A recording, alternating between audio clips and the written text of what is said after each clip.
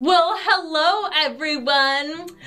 Listen, when I was designing this collection, like I said earlier, I really wanted to make sure that I was bringing in some fun, retro vibes, fun colors, could be used at any time of year without it being like too winter time. That's what this soap is, okay? And y'all love mushrooms. That's the other thing, is that every time I make a mushroom soap, people lose their minds. So I thought, okay, mushroom soap, some vintagey colors, a vintagey fragrance. It'll be the best of all the things.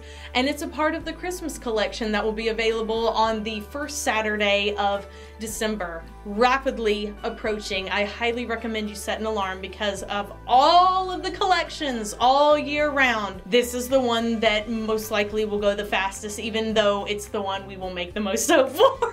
I hope you guys enjoy today's video, and without further ado, let's make some soap. Hi friendos! Today we're making merry mushrooms, as you already know. I'm going to begin by pouring my lye water solution into my oils, both of these prepared so lovingly by my husband Klebneb, who may be popping in from time to time in this video. Isn't that right, Klebneb? Let's go ahead and give this little soap batter a spindly doodle.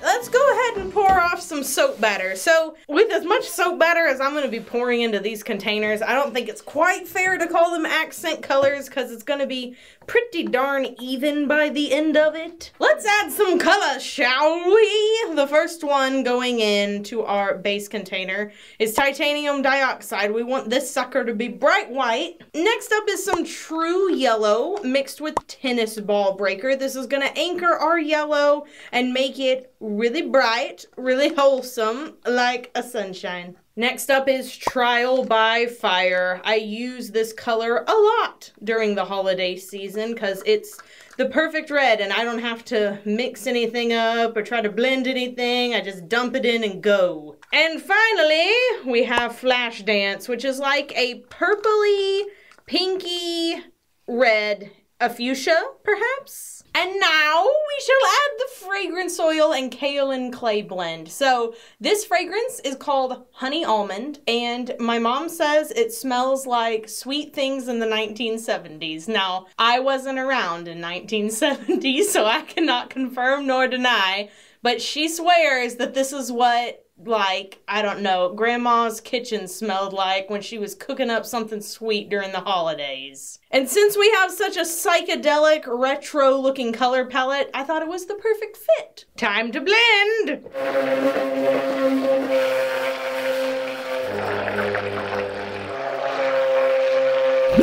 My goal here is to make 2 passes. That is my entire goal. And it's going to get kind of gloopy, and it's going to start falling all over itself, and that's what I want because I think it'll look really groovy. Yellow is next, and what a yellow it is. Now after I've done a whole row, I'm going to shake it down a little bit. That way I have some more room to pour some more. And we'll begin the whole process over again. My 2 brambleberry molds are mostly filled now, and my soap is thickening up, so I'm just going to start pouring it in on one side and letting it spill over. And I have removed my little corn cups.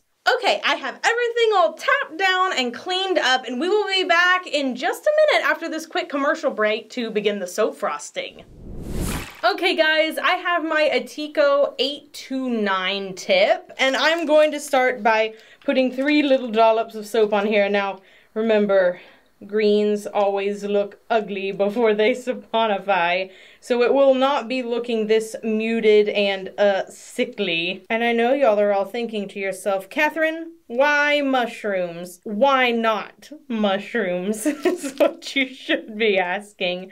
Everyone loves my mushroom soaps, okay? And I just thought, let's pull it into the holidays, okay? They don't always have to be springy or fallish.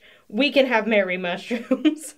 So that's why. It also makes for a good soap to take out of the holidays, since if people gift this to one another, it isn't exclusively like holiday themed.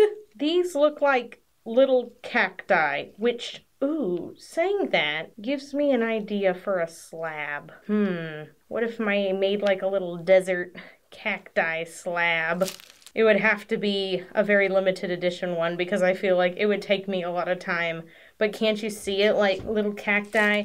And then you put like really, really brightly colored flowers on it. That would be so fun. All right, last little dollop of soap right here on the top. Now we're going to add two of my favorite glitters.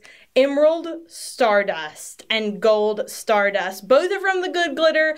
Don't forget to use my code down below to get 15% off your order at the Good Glitter if they're perfect for all of your glitter needs. I know y'all have crafts that are going to need glitter this holiday season. We'll start with the emerald, and I am just going to sprinkle that all around. I am putting it on before I am putting on the embeds. I do not want the glitter on the embeds. They are quite bold and colorful by themselves, and I don't want anything to detract from them. But I am going to use every single scrap of my glitter allowance. That is for darn sure. Now for the gold. I think the gold is going to stand out a lot more tomorrow whenever these greens brighten up. And now for my mushroom embeds. These are the same colors as the colors on the inside of the soap, so hopefully they match perfectly. I'm going to start by putting on the top mushroom and alternating the colors here. Time for weird facts with Caleb.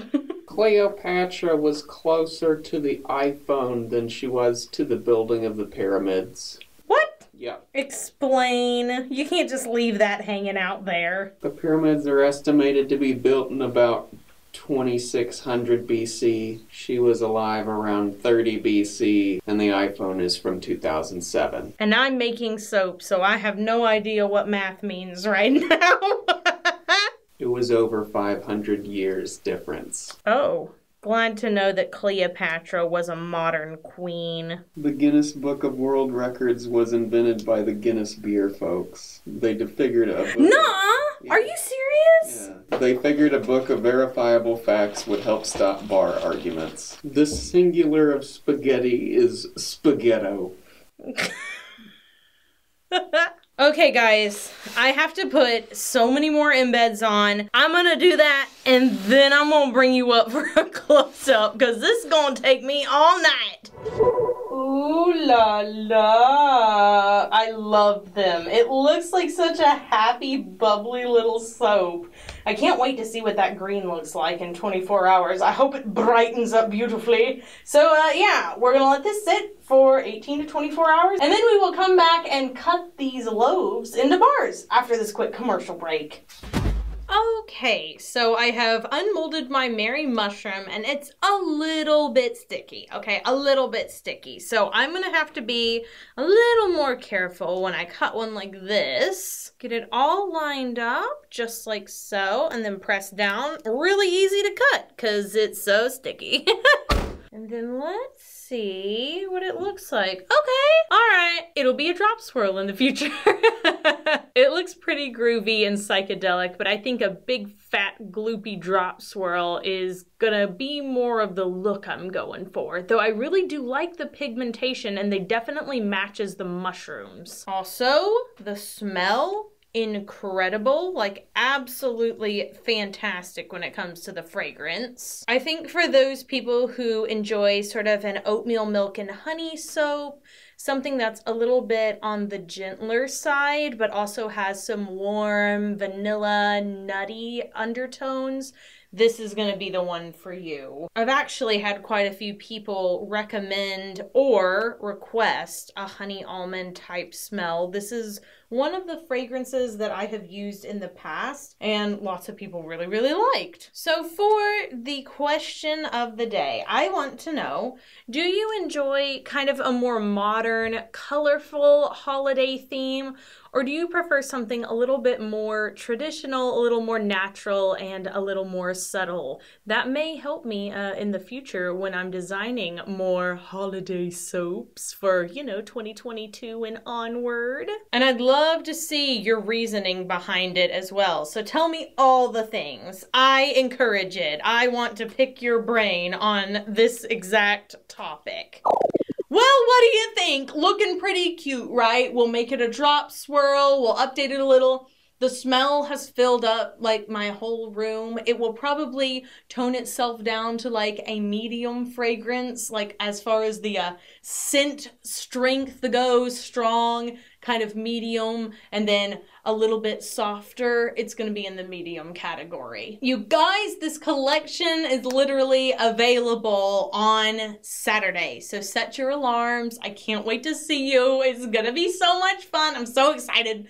I can't wait to show you. The release day soap is gonna be super good, okay? It's the one I'm the most proud of when it comes to the colors. So I will see you guys then. Be sure you do something fun for yourself today, like going out there and very safely gathering mushrooms, or maybe digging up in your grandma's attic some old perfumes from Avon. Why would that be fun? I don't know. Just to appreciate vintage packaging, that's why. But I don't really care what you do. Just be sure you do something fun for yourself. I'll see you guys on release day. And so until then, bye for now. Yeah!